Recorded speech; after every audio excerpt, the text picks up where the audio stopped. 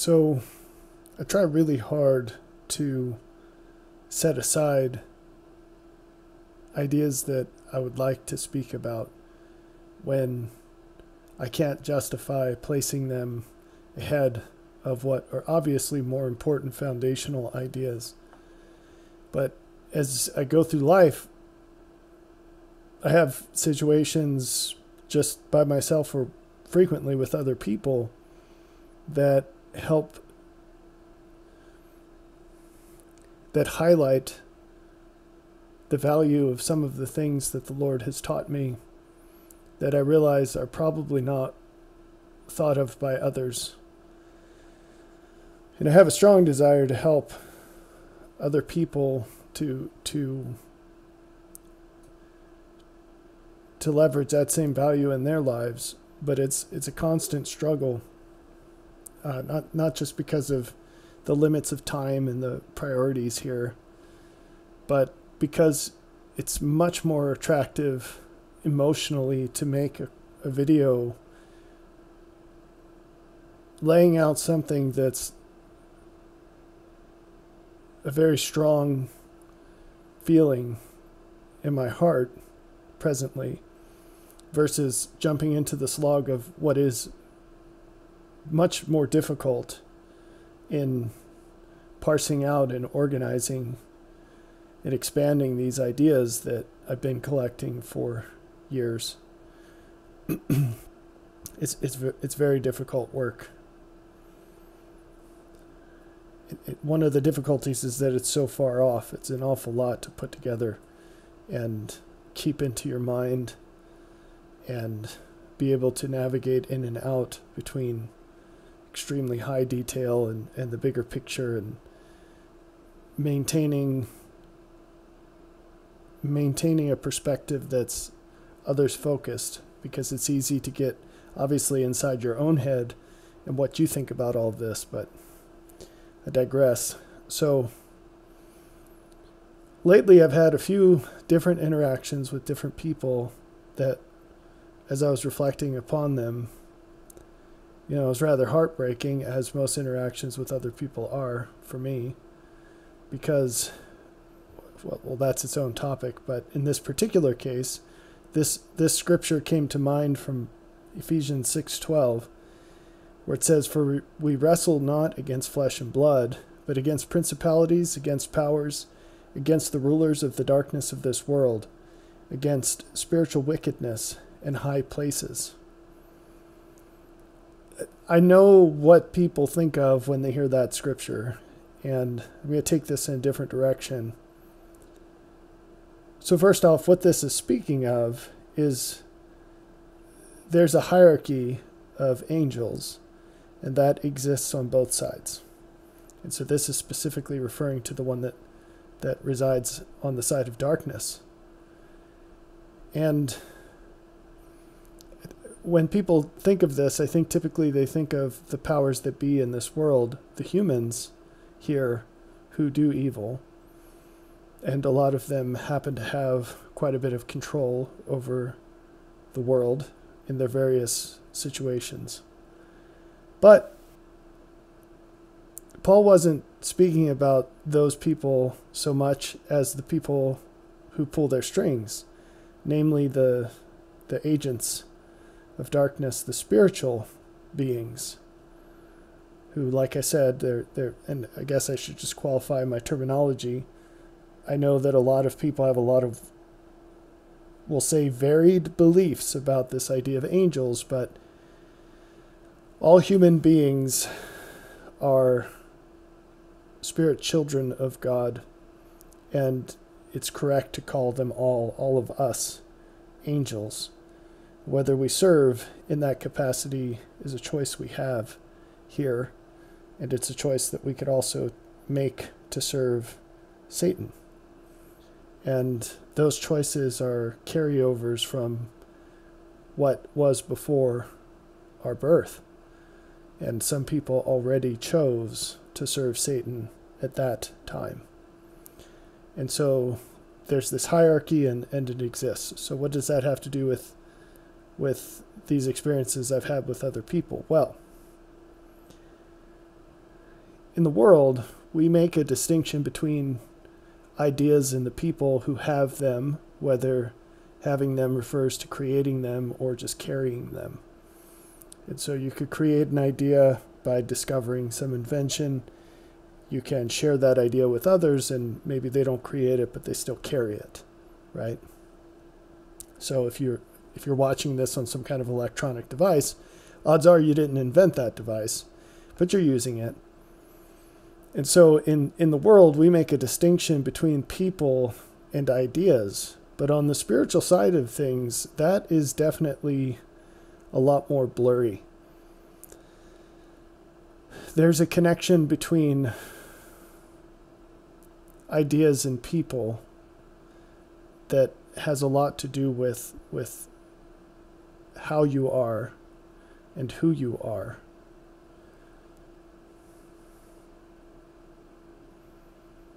Anyway, when it comes to how we are, I think that in spite of the fact that I know that in many churches this is preached against, there's still this very sticky perception of, or paradigm, of thinking of your quality as a person being the sum total of the good against the evil, like some sort of scales. And what you're trying to do is make the good side heavier than the evil side. And it doesn't work that way. If we had time, I'd take you to the scriptures and lead you through enough to believe that. If there's anything in the evil side, that's what you are. That's an unpopular position with Christians in particular. That's really unfortunate. But it is what it is. The thing about being under control, under the control of Satan. And so there's this scripture, this is another Pauline scripture, where Paul talks about being the servant of sin. He says if you're sinning, if you're still sinning, you're the servant of sin. Of course, what we want to be is the servant of God. We want to be God's servants. And that means that we do what he would do in our place, as far as we understand it, at all times. If we fall short of that, then it's not that we're sometimes servants of God and sometimes servants of the devil.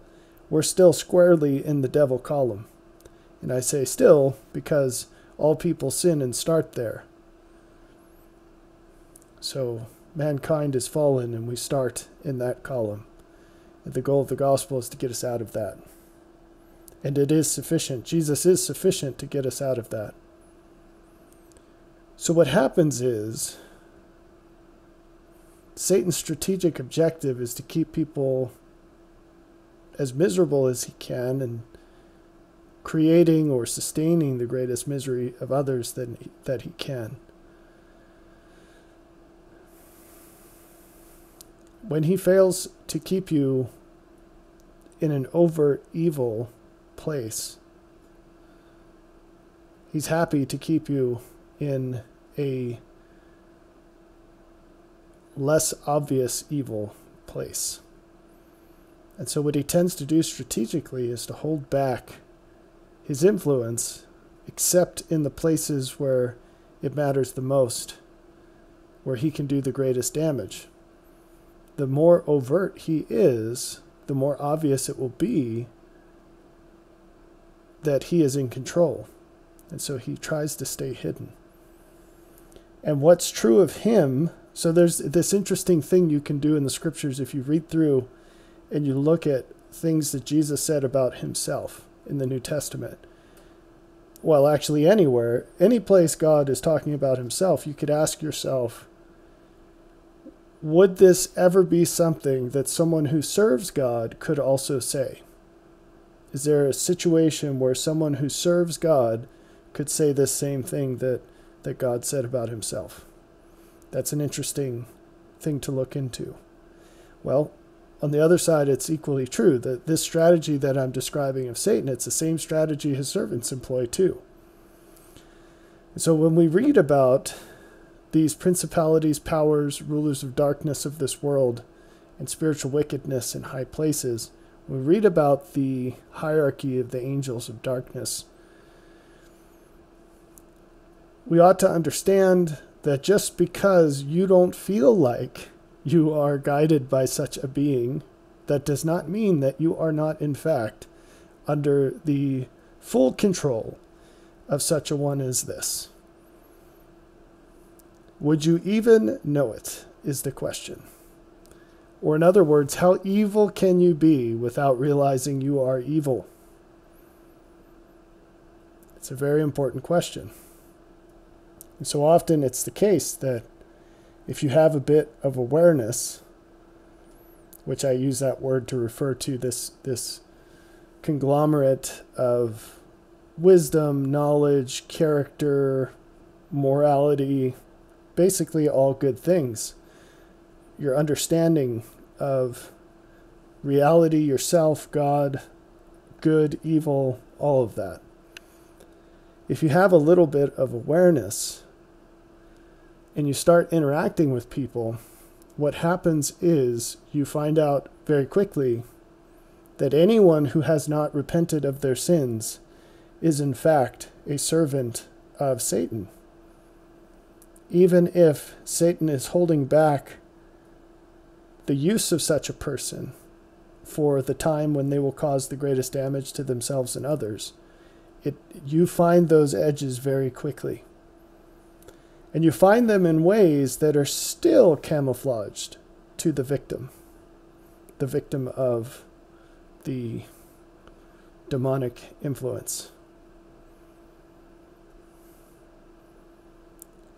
So one thing that's very difficult is when you're interacting with these people, and because of the awareness you have, you see what they're saying, you know where they're coming from, you know what they're feeling when they say it, you know what their motive is. You also see the motive that they have that they don't know about. You see what they're feeling that they're not acknowledging. You also see 2, 3, 10, 20 steps down the road of where this is going to lead them in life. You see the choices they're making. You see the options they're looking at.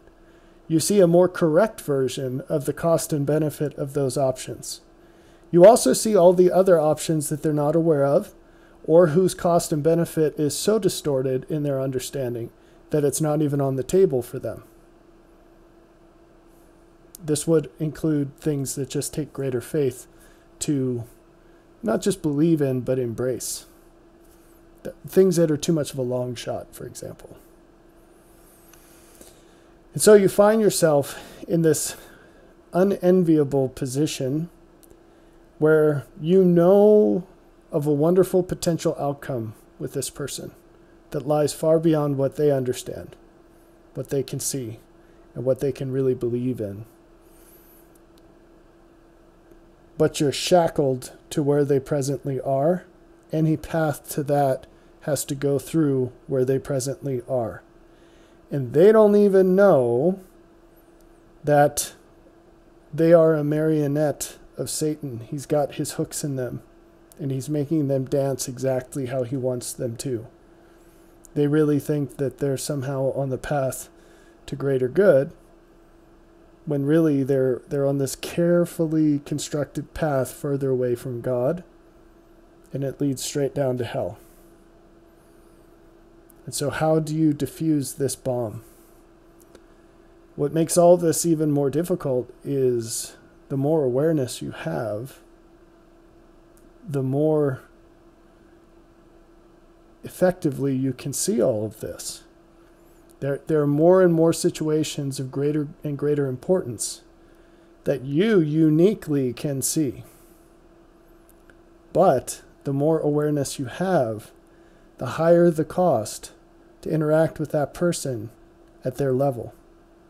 Because you have to set aside this mountain of understanding about their situation and all of the emotions that come with that. Paul said, "Eye hath not seen the good things that God has prepared for those who love him." Well, in another place, he talks about how some eyes have seen. If your eyes are two of them that have seen, imagine holding back that wall while you're dealing with someone who not only can't see all the things that you do, but really thinks that you guys are on the same playing field and that you're near peers at a minimum, but probably that you're the same and maybe even that they're better than you. And you have to play their game. You have to come down and play their stupid little game and pretend that these things are all the same, while holding back what you know is possible and everything you've had to pay to know that. And so you start to understand that when angels in glory appear to men and women, why it is that they're accompanied by fire. It looks like their feet are brass in a furnace. And it's the contrast. It's the contrast that they have to live in, of knowing of much, much greater things, but standing in a place that's far below that. And they do it for you. They do it out of love.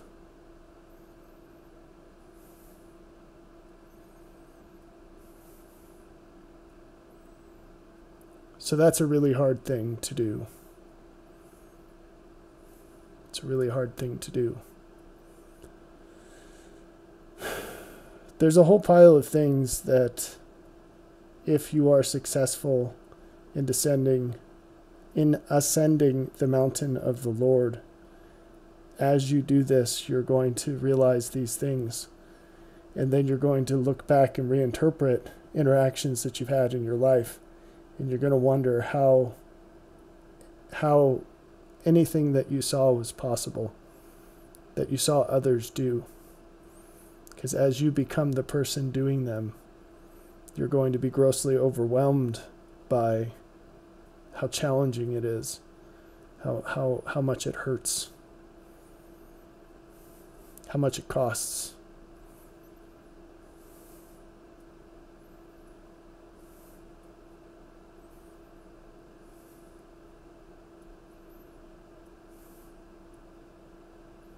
But the benefit you will have is that you will be able to look at others as examples of people who have done it before. And that will make all the difference in the world in terms of lightening your load. But that is not a luxury that's available at the present.